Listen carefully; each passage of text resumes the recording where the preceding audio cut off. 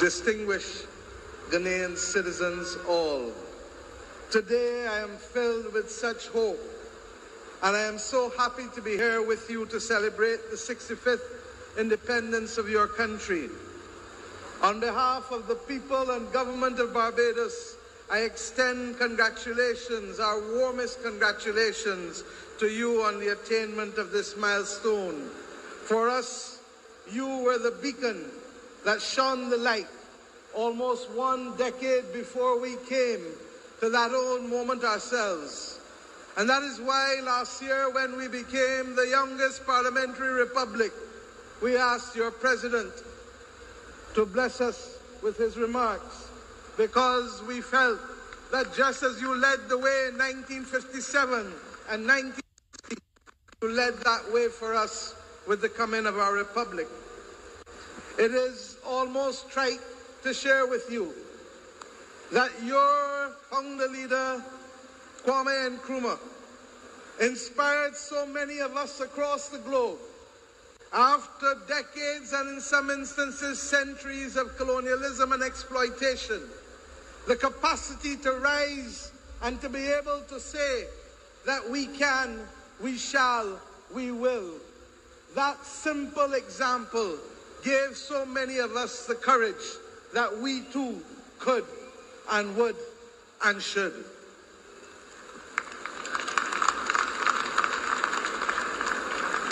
As I indicated to you just last year on the 30th of November, we took that step.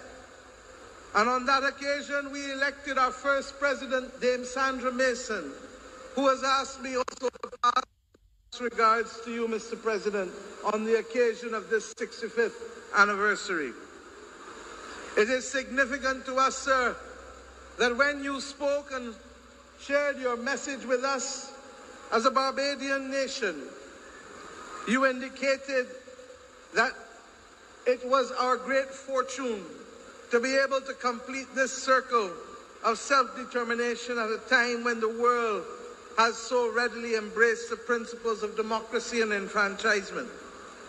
And yes, my friends, and yes, the young people of Ghana in particular, I am mindful that for you, this may seem a journey that is long, long past from where it started 65 years ago. But be assured that that anchoring 65 years ago is what allows us now to stand tall and proud, even as we see the ugly face rearing itself again of racism and imperialism across our world. We must never, never, ever accept that there can be first-class or second-class citizens in this world. And we equally assert today that there cannot be first-class and second-class nations in the global community. It is for that reason that we will work together in solidarity to fight the battles of our time, challenging as they're appearing to be, quickly as they're coming at us. For whether it is the climate crisis that affects us, or whether it is the scourge of war that is raising its head yet again, or whether it is the assertion by some who have been elected to take power from those who were duly elected, we have a duty to stand tall and to protect the principles of democracy and the principles that are anchored in our Constitution and the principles that we committed to in the United Nations Charter and the International Covenant of Civil and Political Rights. These may sound like a lot of big words to many of us, but the truth is, they are simple anchors that assure that each of us deserves the right to be heard, the right to be seen, and the right to be cared for. My friends, African-Caribbean solidarity received a new boost on the 7th of September last year when we came together for the first ever African CARICOM. I want to let you know that it was your president's visit to Barbados in 2019, along with President Kenyatta, that allowed us, as I was getting ready to chair the Caribbean community, to agree that we should have that first summit. Alas, COVID visited us, and what was to be the first summit of June 2020 ultimately became the summit of the 7th of September 2021. My friends, out of that summit, we agreed to establish a permanent forum for African and Caribbean territories and states, and that forum would be jointly coordinated by the African Union and the CARICOM Secretariat. We agreed also to take steps that the 7th of September shall forever be known as Africa CARICOM Day. And we ask you, our brothers and sisters in Ghana, as we will in Barbados, to celebrate that day with the knowledge that those of us across the Atlantic can never be divided, not even by the forces of history or the passage of time.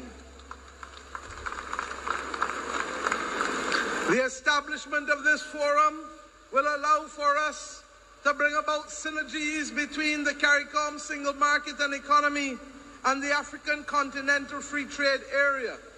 And it is significant that in both of these instances, our two countries lead the effort. In your case, for the Africa Continental Free Trade Area, and in the case of Barbados, for the CARICOM single market and economy. We've also agreed that we should collaborate and work much closer at the United Nations, because many of our objectives are the same and our mission is the same. We may have different routes by which we must get there, but if we have the same destination and if we have the same purpose, then we have a duty to collaborate and cooperate with each other. We've also agreed that that collaboration should be heard as we raise our voices against the inequity of vaccine distribution that has bedeviled our world as if there were truly first-class and second-class nations of the world. We reject that. We reject that. We ask ourselves to cooperate equally on the matters of the climate crisis, and we do so conscious that each of us is affected. You here with the same coastal erosion, whether in the Volta region or the Greater Accra region, or with the flooding that has regrettably taken place in your own country in 2019 and as recent as last year in August, affecting your ability to produce food, affecting your ability to buy food, because the costs continue to rise. And now that it is compounded by the realities of the pandemic and the realities of the war in Ukraine, we expect, regrettably, that there will be difficult times, that there will be increases in prices continuing.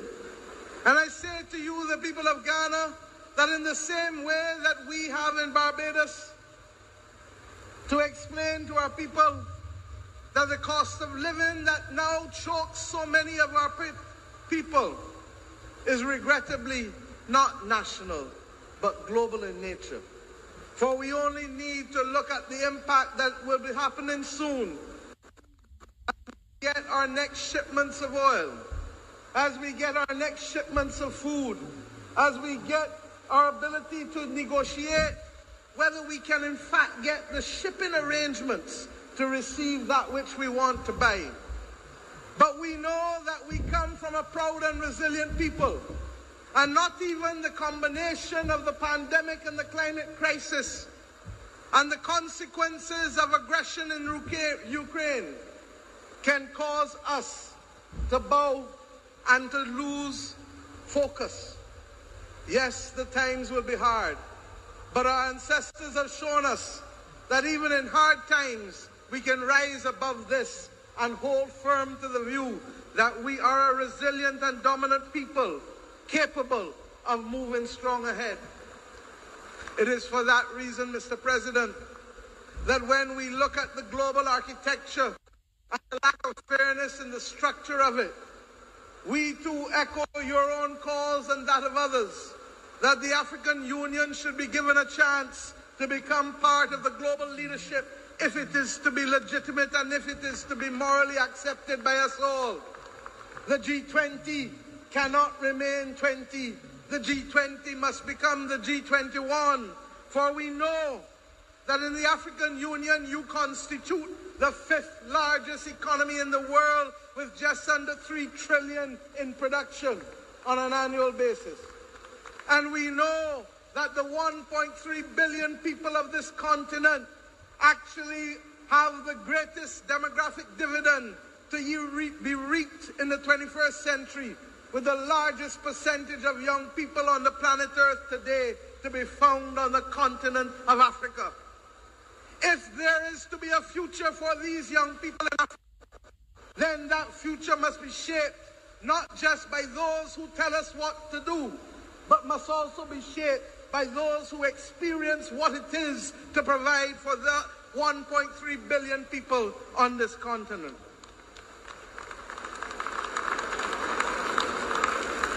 My friends, we stand in solidarity and in unity with you on these great issues. And I can do no better than to quote your own founder leader in his wise words as he addressed the OAU summit in May of 1963, when your president said, and I quote, "Do we have any other weapon against this design but our unity? Is not our unity essential to guard our own freedom as well as to win freedom for our oppressed brothers, the freedom fighters? Is it not unity alone that can well be an effective force capable of creating our own progress and making a valuable contribution to world peace? We must stand united now more than ever. And the calls to remove a member of the P5 this week only serve to remind us of the absolute injustice and inequity of the P5, the permanent 5 in the Security Council in the first place. And that is why we say there can be no first-class or second-class nations of the world. It came to a head, an absolute head, when the one that was given the power to veto, literally this week, ensured that that veto literally made the United Nations almost useless in its capacity to save the people of Ukraine as they faced down the weapons of Russia. We say today that it is not only there that there must be change. We ask the world to also recognize that the international financial institutions cannot accept that two countries, namely Greece and Ghana, can go to the market to borrow money, have the same credit rating, but Greece must be able to borrow, and regrettably, at a fraction of what Ghana must now pay for the cost of capital. That is and cannot be part of a fair and just world in the 21st century. And why must it change? Because in a very real sense, even though we settled the individual rights to protect each and every one of us, at the formation of the United Nations, we preserved an old colonial order of empires having the right to determine what the global should look like. We now know that it does not work. And we now know that the time has come to work together to change it for the betterment of the nations of the world altogether, yes, but in particular for the betterment of the people of our nations who were suppressed and colonized, regrettably, for too long. My friends, I ask us also to recognize that in today's world, technology makes geography and size almost irrelevant. And therefore it gives us that unique opportunity, and certainly as we have done in the Caribbean and in my own country, to assert that the time has come to reclaim our Atlantic destiny, that the time has come for strong strategic leadership. And that is why we have come to look to you on so many things for partnership as you have. I stand here today on your Independence Day to thank the people of Ghana for being able to support us in our need for nurses, with the first 95 nurses having gone to Barbados in July of 2020. We thank you, the government of people of Ghana, for that most generous gesture. And we are heartened that they have made a huge difference to our public health care system. So much so that we have just completed interviews for just under another 200 nurses to come to Barbados in the near future. We thank you equally for allowing us to work together to see how we can bridge the gap of travel between our nations. It cannot be acceptable that we must all go north to come back south when we can easily go east or west. To go 7 hours and 50 minutes to London is much longer than if I would have come direct to Accra. It is within our grasp, Mr. President, to change these simple facts to connect our people.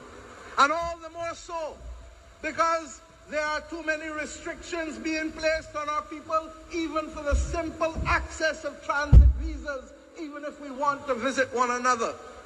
We are independent, and we must now shape our future truly in the image of where we want our people to go, rather than being victims of the decisions of others over whom we have little control.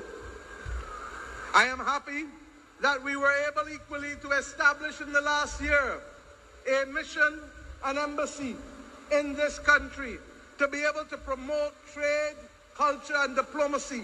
And the Barbados Embassy at Ghana in Accra is one of our first established in the continent of Africa, along with our embassy at Nairobi. That it has taken 55 years for us to have a presence in Africa is a regrettable thing.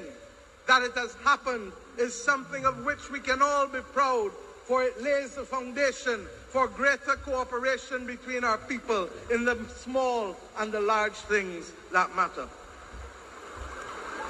Mr. President and the people of Ghana, let me say that I want to share just a few 2 minutes with you about who we are as Barbadians and what we stand for.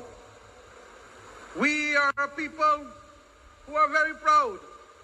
And we know, as I did and said when I addressed your parliament, that we were an Akan-speaking nation in the 17th century, that many of our people owe their inheritance to this great nation. And it is that spirit of resilience that you have shared with us that has come through the centuries in spite of the horrors of slavery. That for us, on 166 square miles, land means everything. And therefore, not just the possession of land, but the ownership of land must matter. That in our country, and I say so conscious that here in the Cape Coast, education has been critical to you in this part of Ghana. Equally, education is a bedrock upon which our nation has grown and has become more stable and prosperous. I say to you that it is our mission to erase poverty from our landscape, because poverty is a cancer that takes away from our people the right to choose and the right to be. And I share with you two simple things that perhaps say it better than I could ever say. For an independent nation, and the President of the United States of America, Lyndon Johnson, offered to pay our dues to join the Organization of American States. The then Prime Minister and Father of Independence, the Right Excellent Errol Barrow, said to him, "Mr. President, where I come from, if you cannot afford to pay the dues, you do not join the club." That is who we are as Barbadian people. And when he went to deliver the first message on behalf of our people at the United Nations, he indicated something that has remained our motto and our bedrock, and which serves us well today, even as we comment on the crisis in Ukraine, that we shall be friends of all and satellites of none. This is a spirit which was imbued of us, and we have no doubt that that spirit owes its to right here where I speak today in the us to keep our heads high in spite of all that we had to face. Today, as we go forward, we simply use the words as I've had to do over the last 4 years in my country as we ourselves face serious economic difficulties and challenges, as we face the climate crisis and the pandemic. And what were those simple words?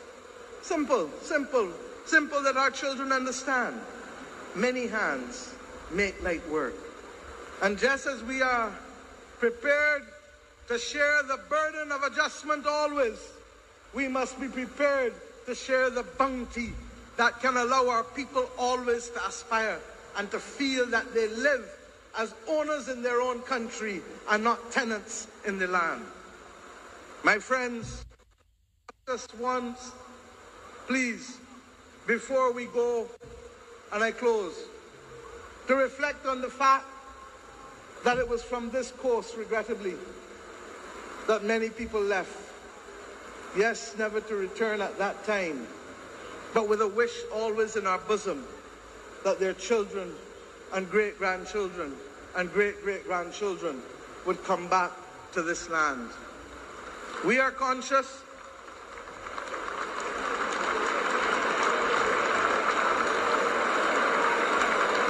it is emotional. We are conscious that those who put your family in those castles, those horror houses, whether here or in Gorée, did it because they simply did not see you, hear you, or care for you, and did it solely for the purpose of profit and solely for the purpose of power and dominion. It is regrettable that those same motives are showing themselves on the landscape of the world today. And if ever there is a people who can speak out against it with a moral authority, if ever there is the capacity for global moral strategic leadership, Mr. President, it must come from those of us who are affected on both sides of the Atlantic, those of you who lost brothers and sisters, and those of us whose great-grandparents and great-great-grandparents suffered the indignity of being treated less than human. We have come to this point today to say to these young people who sit opposite me that it must never happen again. I'm sure that it shall never happen again. We shall build monuments that you shall never forget.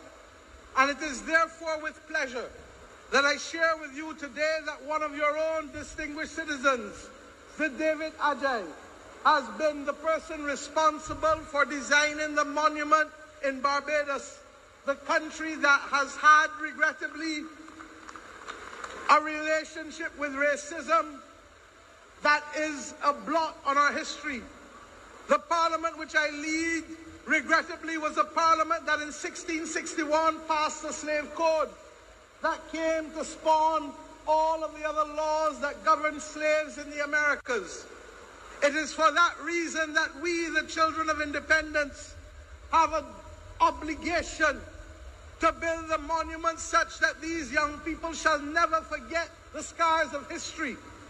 And that monument, 570 slaves buried in the burial ground at Newton Plantation in the parish of Christchurch, Barbados. We shall equally build there a genealogical research center so that we can truly understand who and who is exactly family. Because Barbados has the second largest transatlantic slave records in history, only to be exceeded by the United Kingdom, whose ones perhaps may not be as pristine as ours for different reasons.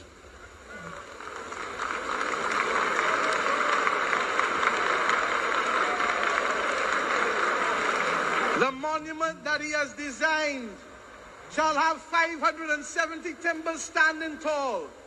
And we ask you, Mr. President, as we shall ask many of the other countries from where we have come and where we have gone to supply some of those timbers so that your presence always shall be remembered by the people of Barbados whenever they visit that Barbados Heritage District at Newton Plantation. I end simply on this last point. The discussion of reparations can never be an easy discussion. It is complex.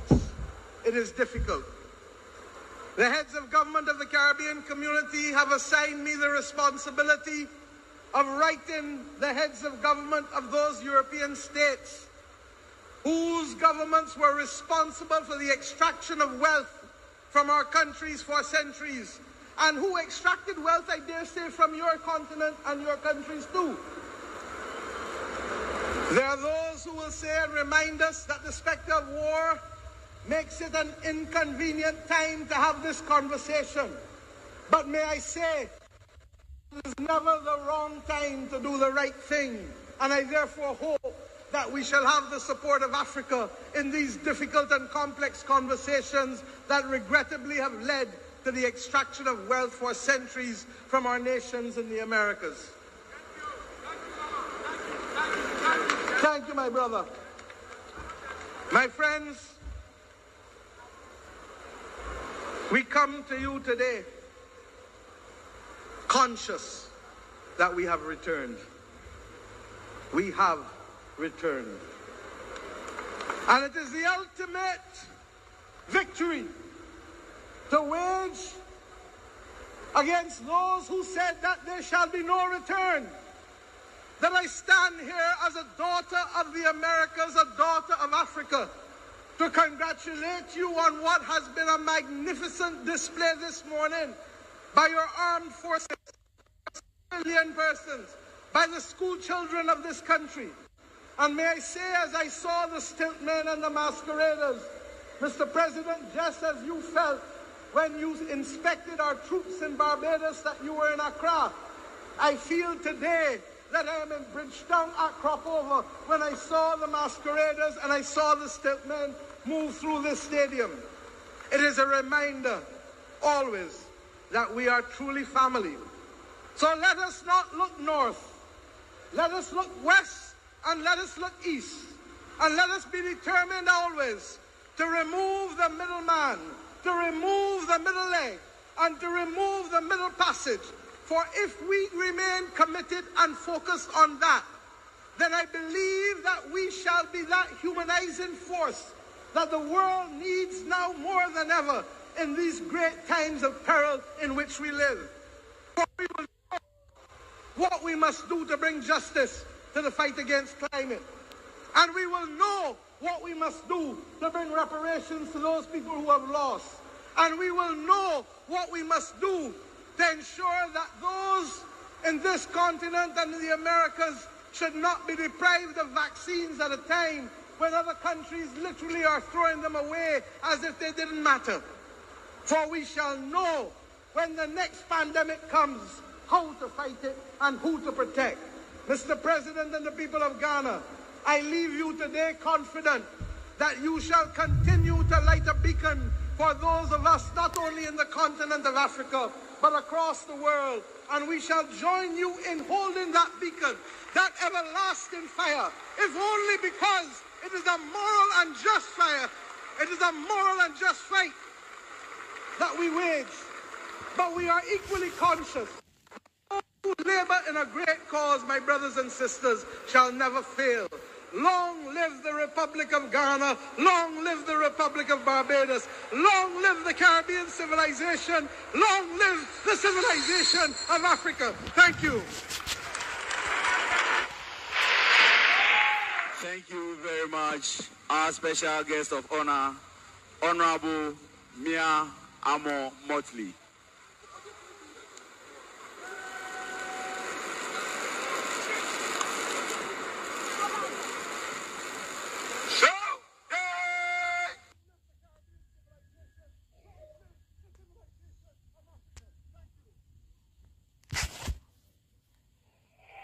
Thank you very